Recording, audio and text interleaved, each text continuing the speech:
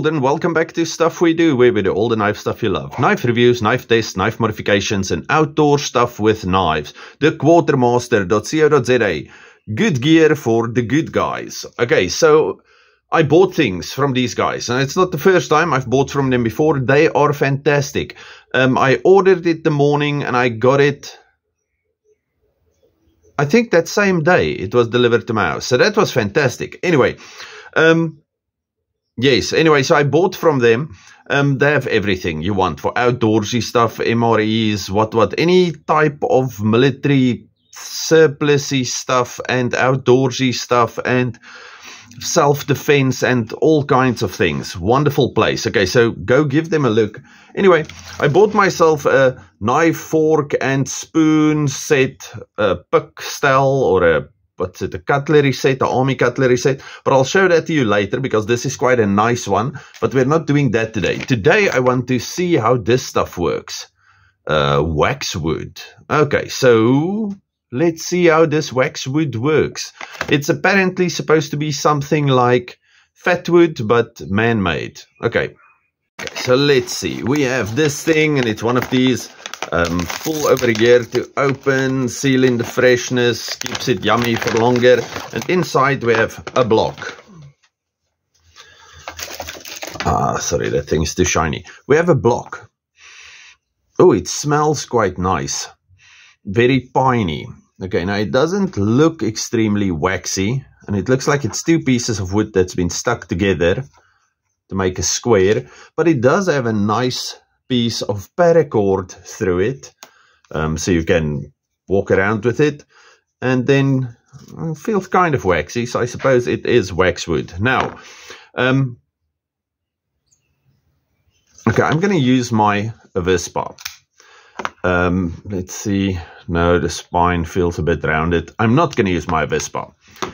I'm going to use my red one. Yes, sharp spine, wonderful. So we're going to do some shavings and then strike it with a ferro rod and see if it will burn. We'll do that outside on a stump. But at the end of the video, I think we need to talk about this Ontario thing going away.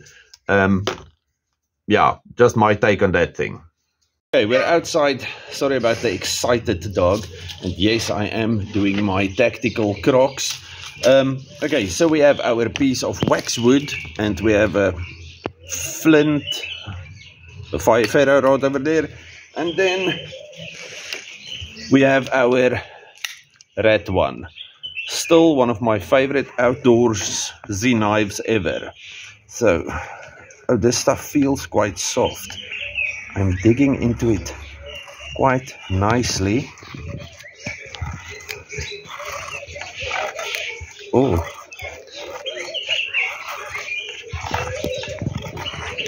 Okay, let's see if we can scrape some of this off.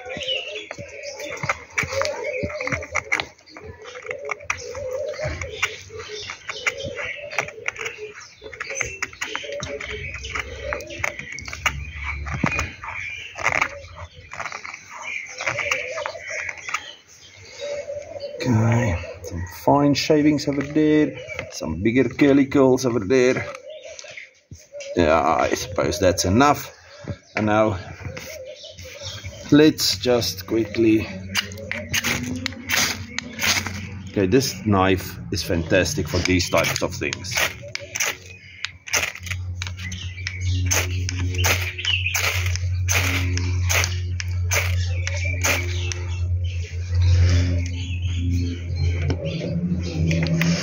Okay, so with my block of waxwood.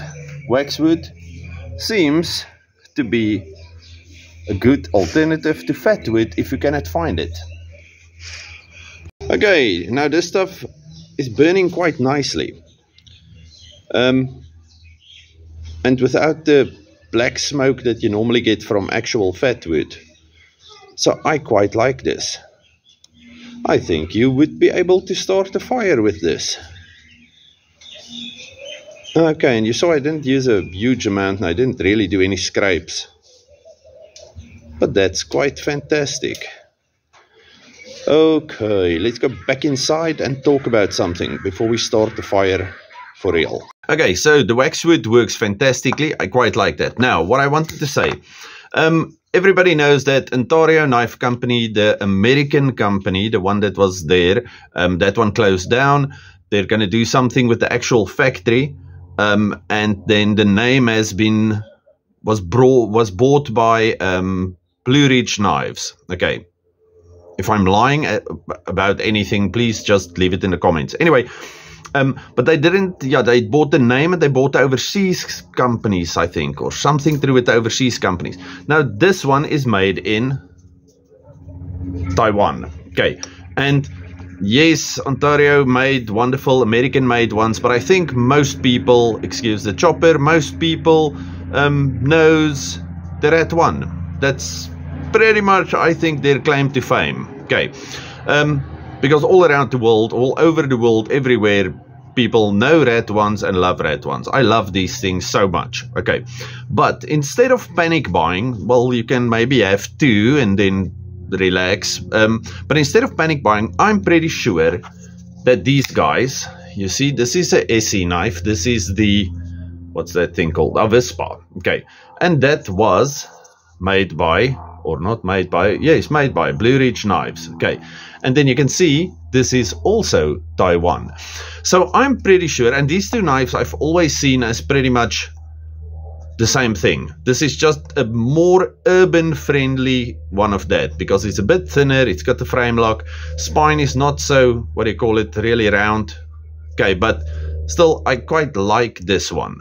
I just need to move it from tip down to tip up. I don't know why I never did that. Anyway, but this one feels like a more EDC friendly one because it's a bit thinner, but this one is nice to work with outside. Okay, love this knife. Anyway, so I'm pretty sure that these guys bought the rights to this so that they can keep manufacturing these ones. Okay, and I'm pretty sure the fact that they have the name means we're still going to have it under the same name, made in the same factory, everything. So I think we're fine with that. Okay, that was me. So now enough with the knife things. Go to the Quartermaster if you want to see what they have. Wonderful. The piece of waxwood was 50 Rand. Yes, it was 50 Rand for that. Do with that what you want. All of you, stay safe, happy. Have a good one. Goodbye.